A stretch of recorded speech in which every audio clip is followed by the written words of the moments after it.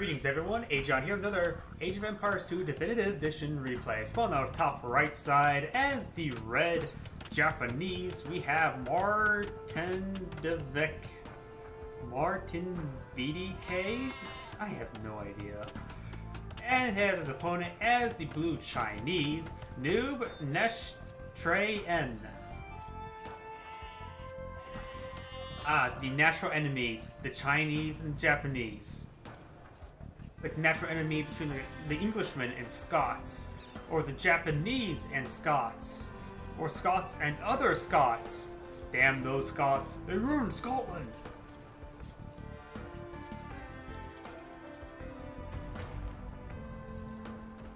Oh, looks like they went ahead and canceled those walls. It's sort of pointless right there. It's a good spot right there to put up a lumber mill, so I can see why he canceled them. Let's go ahead and fast forward, because watching the early ecos, nothing too crazy. It looks like we do have some more Greek geese over here. Goose. Hopefully they're not the annoying untitled goose game.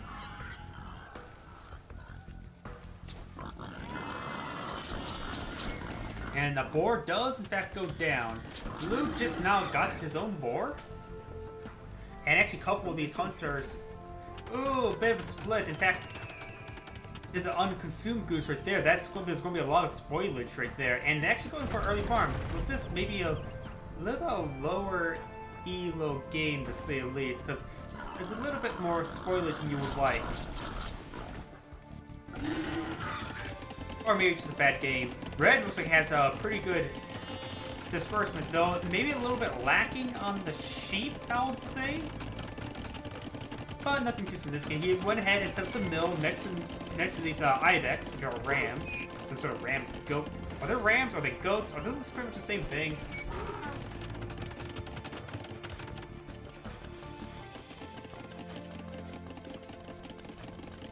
Yeah. You can see blue already has multiple farms. Red has not. And we do got some different tech up. Red did make it tech up a little bit sooner. But it is behind by 3 villagers. Fortifying the walls with houses. Tried and true tactic.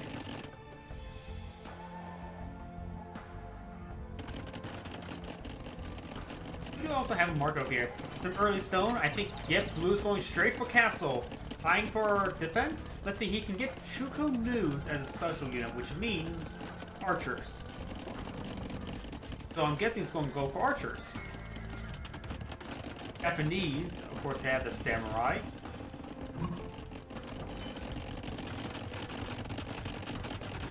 Quite a bit of lumber yards here. Overall, the wood placement is not actually that great for red.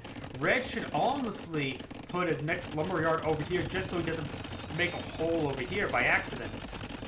We do have another town center going on up. So looks like both sides have entered castle age. Got 2 town centers for blue. And there's some stones coming in out for red as well. Probably eyeing for more town centers. Yeah, we do got another town center. Both sides just going up. Castle age. Blues also has a monk grabbing multiple relics. Ooh, I like that. Wow, that's a lot of monks. Maybe he'll turn some of the samurai into Ronin. Did blue grab? There's just only one relic now not grabbed. Does he know about it? He definitely knows about it.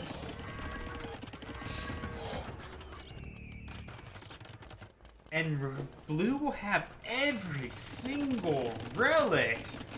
That's going to be a lot of free gold income. Looks like red went ahead and demolished those walls, repositioned this wood line over here, and it's actually sort of cutting through that direction, which is good. And now it looks like we do got a large wave of long swordsmen and skirmishers coming out from blue. Red is going to go for regular skirmishers. And now we will see the first... no? Castle coming on out red. Hopefully has murder holes. And yeah, we do got a large number of skirmishers ready to support the castle. Oh, Blue down definitely knows about the castle. Blue's own castle is going up. Gold is coming up. We do got another town center very far forward. Actually going for a castle as well. Gets attacked by a lion, or a tiger, I should say. Looks like there's going to be a bit of a turtle war, where both players going to be pushing forward defenses.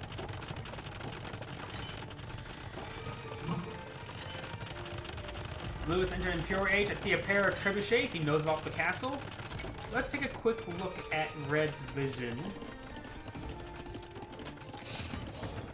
Red does know about the castle. I think the extra line of sight upgrades did help out.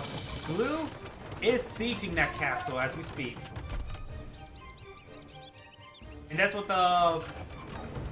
Oh, wait, the birds have vision? Huh, the birds have vision. Did not know that. The castle is under siege, and there's no suitable anything in order to take out that trebuchet at the moment. He's going to need to bring out his own trebuchets, or...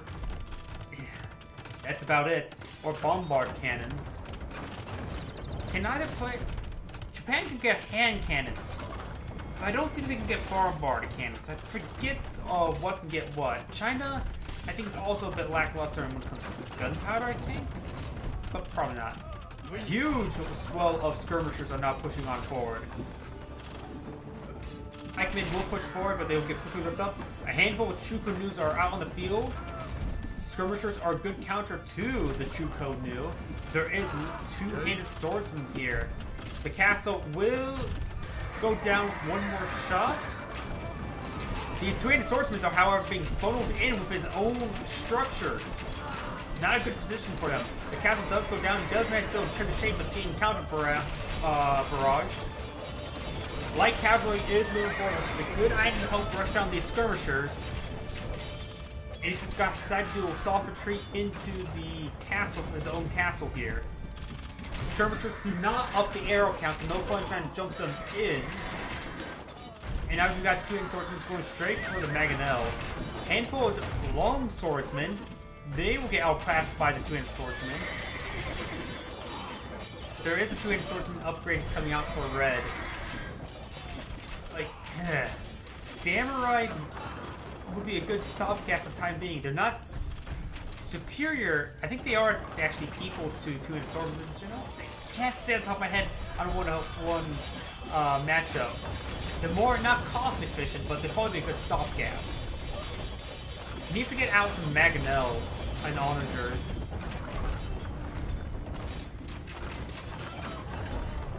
This castle will go down. I believe that's his own castle.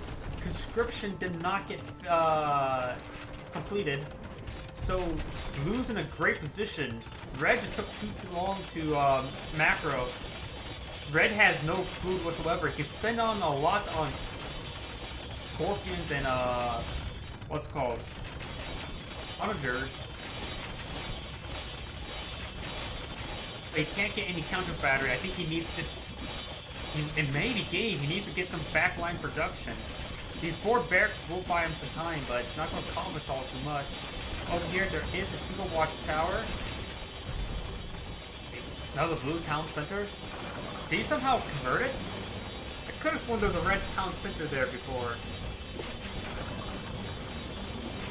This village up here will get harassed. Managed to only complete one of the barracks. There's two barracks now. I think he did get the upgrade for increased number of arrows per watchtower.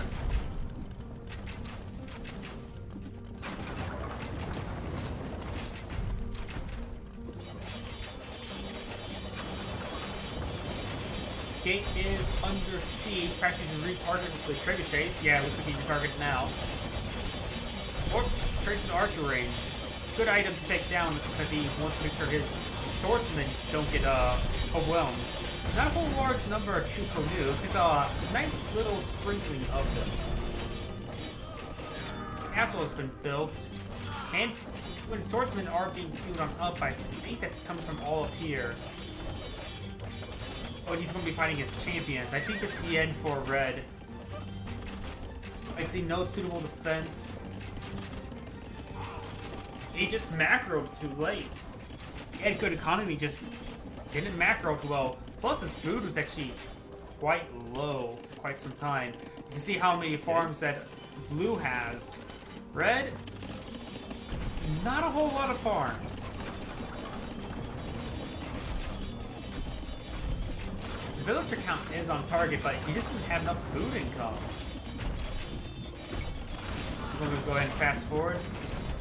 Red does have a handful of champions up here, but it looks like he will get overwhelmed.